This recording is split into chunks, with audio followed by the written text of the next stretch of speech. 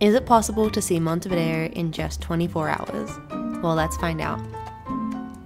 If you're new here, my name is Maddie, and while I'm born and raised Australian, I've been living in Uruguay with my husband ℙ𝕤𝕤𝕤 for the last almost 4 years, and we've been sharing video content ever since. In these 4 years, we have traveled and explored many parts of Uruguay and Argentina, but mostly we have stayed close to home, learning all the best things to do right here in Montevideo, Uruguay. And while there are so many other regions worth visiting, if you only have 24 hours, you're going to want to stick close to Montevideo so you can pack in as much as possible. So if you want to see what I would recommend for anyone from a single 20-something to a family of 5, or anyone else who chooses to visit this country for just a day, then keep on watching. There will also be a free downloadable and printable itinerary available linked in the description. Firstly, if you are arriving in Uruguay for just a day, the chances are you're catching a ferry from Buenos Aires, Argentina, and that means you will arrive right here in Puerto Montevideo. But if you happen to catch an airplane in, then no problem, you will arrive over this part of town in Carrasco Airport, and you could simply catch an Uber, bus, or taxi into Ciudad Vieja to start the tour. Or, for a more detailed 24-hour itinerary with additional options including a reorganized route starting in Carrasco instead, consider upgrading and purchasing the full guide for just $10. This version will not only have a reorganized route in the reversed order, but it will also have different options for restaurant and cafe suggestions, as well as more information and more options when it comes to tourist attractions. But today, let's assume you're starting off at the port, Puerto Montevideo. The Buki bus from Buenos Aires arrives at the port at 10 a.m. most days, so this is when we will start our tour. And the first step is simply to head across the street to the Mercado Puerto, or the port market. Inside the market, you can find many places to eat, a local produce market, art galleries, vendors selling souvenirs, and occasionally live music. It is worth checking out either straight away, or it is open until late afternoon if you would like to come back later for lunch. The port itself is located at the edge of what is called Ciudad Vieja, or Old City, and in the past this was the main city center, but now it is filled with shops, restaurants, beautiful old buildings, and a variety of museums. I would recommend taking your time to walk around this part of the city. Not only is it beautiful, but this part of the city holds the most culture. So stick to the main streets and plazas if you want to make sure you don't get lost and that you don't miss out on any of the major attractions. While there are professional guided tours available in this area, if you prefer to go at your own pace, this is what I would recommend seeing. Firstly, walk down Sarandí. This is a street or calle, and it is the perfect path to take you right from the port all the way to Plaza Independencia, where the old city meets the new. This street is known for being pedestrian friendly as it is closed off to vehicles. This street also holds a lot of historical significance with a lot of beautiful old buildings. Many of them are now converted into apartments or as art galleries and museums. There are also an abundance of restaurants, cafes, and occasional street vendors out selling their crafts along the sides of the narrow street. This area also has a lot of palm trees, making it an interesting mix of European-style architecture and more South American-feeling nature. Just off of Sarandí to the left, you'll find Plaza Zabala. Surrounded by beautiful buildings, the plaza itself has a big statue dedicated to Bruno Mauricio Zabala, the founder of Montevideo. Zabala was a Spanish military officer and the founder of the city in the early 18th century. The statue serves as a tribute to his role in establishing Montevideo and as a strategic military outpost. You'll often find Uruguayans taking their lunch breaks, sitting in this plaza, drinking mate, or playing in the playground with their kids. Plaza Zabala is one of the oldest squares in Montevideo and is worth checking out if you have a moment to spare. Continuing down Sarandí, you will find Patio Mainombi. It is a small little garden off to the right. Stop in here to see the native plants, smell the flowers, or just to take a break from the main city path. If you are craving a snack or coffee, I would highly recommend doing it in Ciudad Vieja because this is the perfect place to find a variety of different, both very traditional and more modern cafes. Uruguayans love a morning tea or afternoon tea pastry, so there are many biscocherias or pastry shops around the city that you could try, as well as a number of great coffee shops that offer medialunas, which are essentially croissants, or budín cakes, amongst other things. We headed into a cafe called Culto, which is located on the main walk towards Centro, the city, right before the cathedral and Plaza Matriz. While this is not the most traditional Uruguayan coffee shop, they do offer some vegan options for cakes. De leche, chocolate. ¿Tiene algo vegano? Vegano, sí, la barrita esta, de granola, miel, dátil, chocolate, coco. And usually have almond or oat milk available for coffee, which is definitely not a staple in all Uruguayan coffee shops. But if cow's milk or black coffee are not a problem for you, then there are many other coffee shops you could try. And a few steps further, you will find the Montevideo Metropolitan Cathedral, or Cathedral de la Inmaculada Concepción y San Feliz y Santiago de Montevideo. The name in Spanish is a little bit longer. The construction of the Montevideo Metropolitan Cathedral began in 1790 under the direction of the Spanish architect Tomás Toribio. And while of course this cathedral has religious significance, it also has a cultural significance in Montevideo. There are tours available, or you can simply walk in and look around the beautiful building.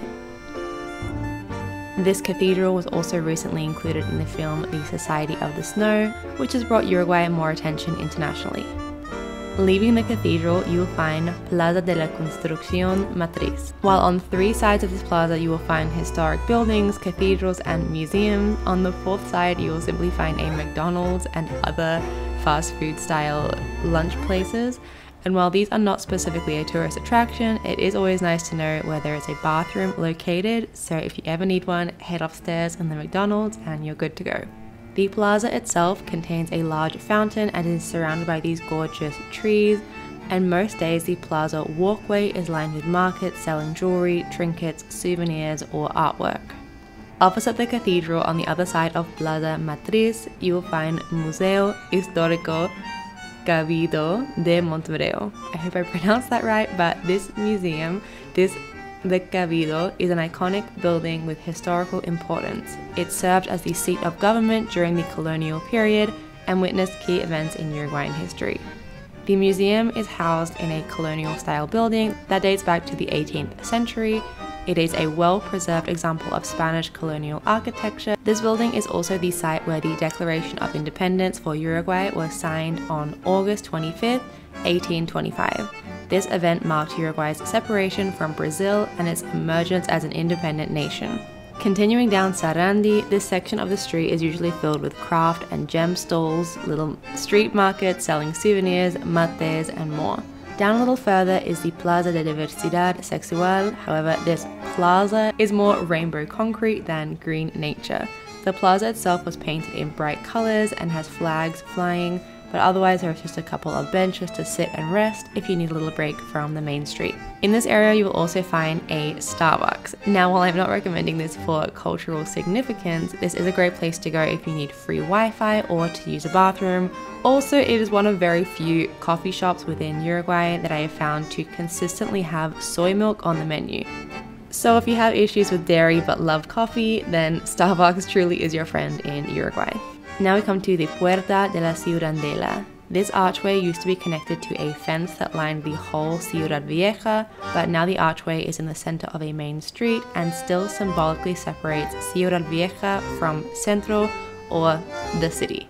From here you could choose to go right to see Teatro Solís, a big theater on the edge of Ciudad Vieja, or you could go straight through the archway into Plaza Independencia, or Independence Plaza.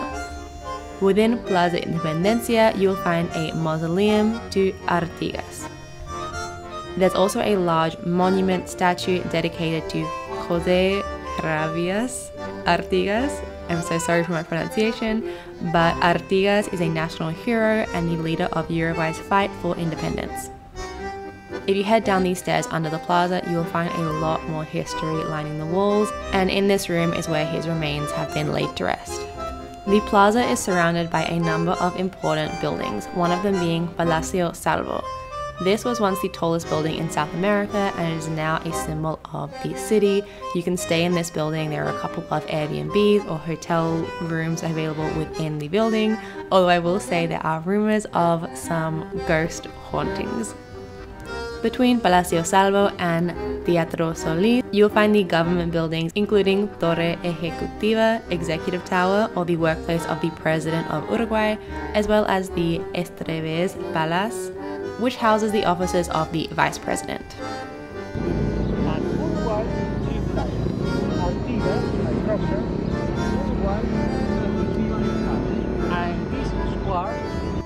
Once you've walked through the plaza, the main road is called 18 de Julio, or 18th of July. This commemorates the date when the process of independence from Spanish colonial rule began. Walking down the street, you are now in downtown or modern Montevideo, the modern city, and while there are a couple of interesting things to see, it's mostly filled with office buildings, stores, restaurants, and being in the new city, it does have less cultural significance, so it's up to you if you want to spend your time exploring and grabbing something to eat here, or if you'd rather catch an Uber or taxi directly towards Pocitos instead. When you leave the city to head towards Pocitos, ask your driver to take you along La Rambla for the best views. Along the way, you can see lots of people out walking, rollerblading, or riding their bikes, as well as look out through the window across the sparkling ocean. Along the way, if you would like an extra stop, take a stop in Parque Rodo and walk around this large green park with a lake within it. The park itself is surrounded by restaurants and discotecas or nightclubs, and there is also an amusement center nearby. The park has rides and games for all ages, and you can purchase tickets for individual rides or buy a packaged deal. Then simply continue on to Pocitos. When you arrive in Pocitos, there are a number of things you can do here. Castillo Pittamiglio is a, quote, castle-style building. It is very strange looking from the front, but it is very worth exploring. Guided tours are at 4 p.m. and 6 p.m. most days, but see the printout for more details. The castle itself is designed with a lot of optical illusions as well as old architecture, and is simply a fun way to spend an hour right by the beachfront of Pocitos.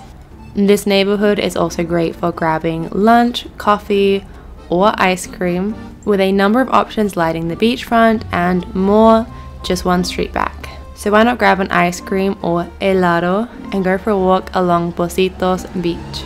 You can walk along the footpath or La Rambla or on the sand right along Pocitos Beach before emerging at the other end right by the Montevideo sign or Letras de Montevideo. This sign is repainted every month in fresh colors and is the perfect place to take your travel photos. From here you would have an excellent view of the sunset, which happens at around 7 to 8 p.m. in the summer or a little earlier at 6 p.m. in winter.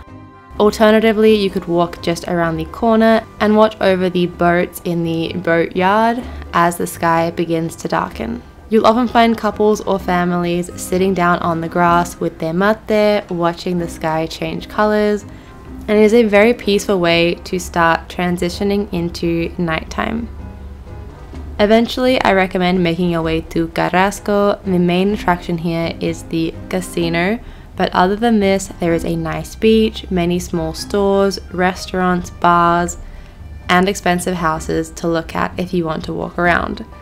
This neighborhood is known for being more expensive, so many more wealthy people live here, and this is pretty obvious when you start looking around and seeing the differences in their homes versus the ones in other areas. This is also the perfect place to come if you have just arrived at the airport in the morning. I would come to Carrasco first, see some of the sights, have a coffee, and then work my way backwards through this list. But if you are here at night, I would go to Mercado Puerto to experience a variety of food options, perfect if you have picky eaters within your group. And one of the restaurant options within this mercado is a parrilla, otherwise known as a traditional Uruguayan barbecue. They also have dessert stores and a bar if you want to stay and have a couple of drinks. But in terms of the nightlife, Uruguayans, like most Latin American countries, do everything just a little bit later. Most Uruguayans might have dinner anywhere from 9 p.m. to about 11 p.m, so expect restaurants to stay open late and for some dinner spots to only open at 8 p.m. For dinner, those of you who enjoy meat, I would recommend a traditional Uruguayan asado or parrilla barbecue. I will include a couple of options in the $10 download. Or if you're looking for more of a dinner and a show experience, I highly recommend bar Fun Fun, or as the Uruguayans would say, Fun Fun. This bar also serves pizza and other meals, but the main attraction is the tango performance. So while you sit down at your table, have a couple of drinks, eat your pizza, there is a tango performance happening on the stage up front, and then at about 11:30 p.m, this transitions into live music and the bar continues into the early hours of the morning. After this, if your night is done, you can head back to your accommodation and sleep until the boogie bus arrives again in the morning, or you could choose to party the night away at a club instead and really make the most of those 24 hours. After 2 a.m, if you want to keep the party going, there are many nightclubs in Montevideo that open at midnight, and often the party doesn't even really start until about 2 or 3 a.m. Entry requirements will vary, most being 18 and over, but other clubs such as 𝕊𝕚𝕟𝕚𝕟𝕚 are only for over 25s. These clubs typically stay open till about 6 o'clock in the morning, with some having an after party until 8 or 9. Some options include the Lotus Club, 𝕊𝕚𝕟𝕚𝕟𝕚, Casa Uma, or Bluz Life. Opening times and more information will be provided in the printouts. So what do you think? Is this enough to pack into a 24-hour vacation? For any Uruguayans watching, what do you think I have left off of this list that is an essential to see? And for any foreigners watching this to take inspiration for your next holiday, what are you most excited to see or experience when you arrive in Uruguay? Don't forget to check out the free printable itinerary, which will cover everything you've seen in this video today.